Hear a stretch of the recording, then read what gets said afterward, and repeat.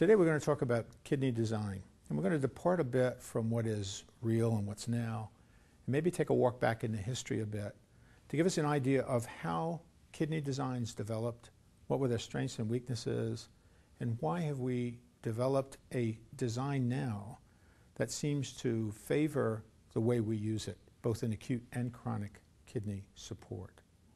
So let's start with the coil kidney.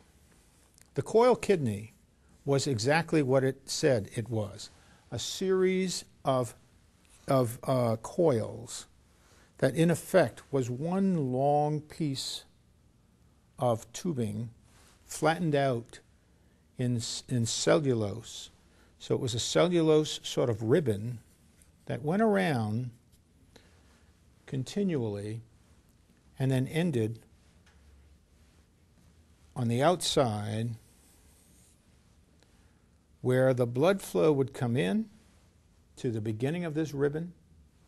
The blood would flow around this continuous ribbon and then come out. And on the outside of this ribbon, this entire ribbon would be then placed into a bath.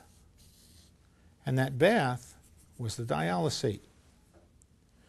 So the dialysate would come in and leave at metered rates. What would happen is the blood would come in, have to flow through the entire system and move out. The support structure for this, if we were to take a piece of the kidney, is still the same membrane type. Again, this is cuprophane, so it's a different type of plastic that we were talking about, or a different type of material that we were talking about. And this was structured on something to hold it straight, so almost a lattice work. So this lattice work would allow the kidney or the membrane or the ribbon to stand up and give you the full surface exposure. However, when you put any type of pressure across that membrane, the membrane would bulge through that lattice work and create different volumes internally.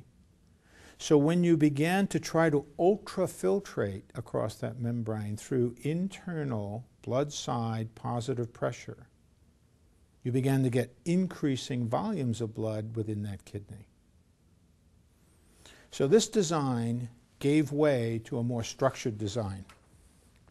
The more structured design was a keel type design or plate design. In this situation, you had a series of plates.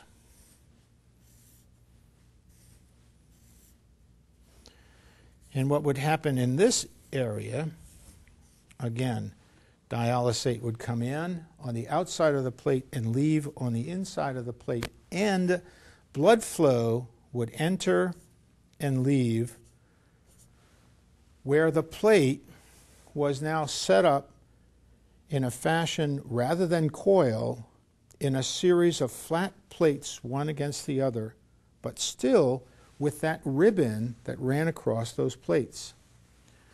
So the blood flow would go this way and around, out and around, back and around, and then finally come out. This structure also had a lattice work to it. It was stretched a bit more, so there was less giving at higher internal blood side pressures. It allowed for ultrafiltration. It allowed for stability inside the blood compartment. However, at the higher blood flows and at the higher internal blood pressures, this membrane would push up against its supporting structure and as such decrease the surface area. So when you had higher blood flows or higher internal pressures, the membrane surface area would decrease. And so there's this yin and yang between what's an optimal blood flow and pressure and what's a good clearance surface membrane that was required. This was used up until the mid-80s. In the late 70s, early 80s, another design came in, and you're all familiar with this, and that's the capillary kidney design. Capillary kidney design allowed for potting material to be placed at each end of the kidney and small capillaries to be developed. And these capillaries were exposed at both ends and stretched in a process that kept them rigid. This rigid process allows for no internal volume changes at different pressures or at different blood flows. And so therefore, the volume of blood that's within these systems is much more stable. Now, during its evolution, there were a series of header design changes that happened. For example, there was a header design that had the blood flow in from the side so that it would circle and go down. There were header designs in which there were central openings, and this is the one we use today, without any distribution cap. There were designs in which there were a distribution area, so the blood would flow into the distribution area. All of these design changes were trying to affect a good, steady flow across all of the capillaries. And that's what we have today with the design that we're using, a capillary flow kidney. Now, what are some of the strengths and weaknesses? If we go back purely to the plate dialyzer, and we'll take one plate, if you clotted, and the blood's flowing this way, and then going around to the next plate, and then coming out and going around to the next plate, as you can see. If you had a clot, that clot would sit right here. The blood would flow around it, and you really wouldn't lose much surface area because the clot was attached to that piece of surface area on which it was attached, and that was the only surface area that saw a decrease in blood flow. If, on the other hand, you use a capillary kidney and you have a clot forming here at the header entry or here at the venous exit, you lose all of this surface area because blood can't flow into it. You lose all of this or much of this surface area because blood can't flow out of it. So depending upon whether you're doing convective or diffusive forms of therapy, clotting becomes a much bigger aspect.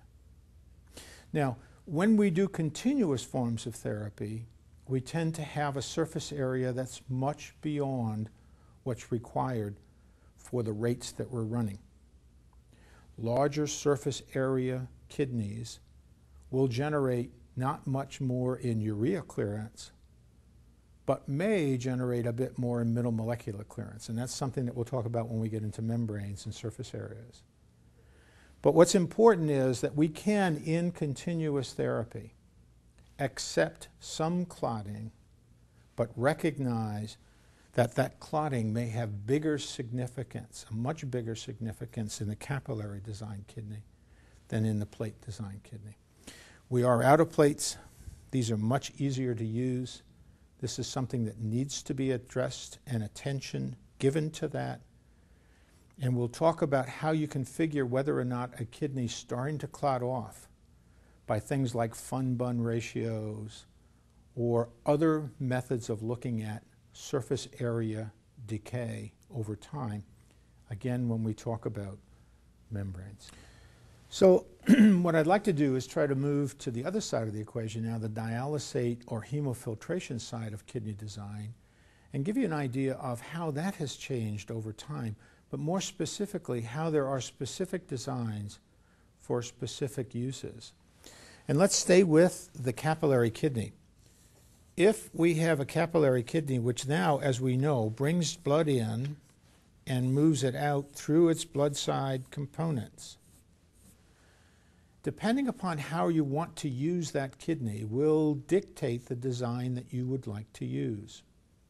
For example, if you want to do pure hemofiltration, don't want to do anything else, generally it's a single dialysate port on that side that will allow for your ultrafiltration or hemofiltration removal. Blood still flows through, it collects in the kidney and moves out through that port. If, on the other hand, you want to do diffusive forms of therapy, designs have generated from either both on the same side, a dialysate inflow, a dialysate outflow, always in a counter current circuit. There were designs that had dialysate inflow and outflow on opposite sides of the kidney, always counter current. What seems to be the most in use now is a standard two-port use that can be used either as a hemofilter or a diffuser, a hemodialysis kidney. This only allows one form of therapy, that is the single port. The two-port kidney allows you to choose what you want to do using that same kidney. And that's definitely an improvement, not having to worry about changing equipment when you decide midstream that you may want to change your form of therapy. So, what we've tried to do today is to give you an idea of kidney design, where it came from, what were the factors that were important in the blood side, the dialysate side or hemofiltration side, as it evolved into what we are using today. And this should be the focus of some pretty good and heated debates in your topics today.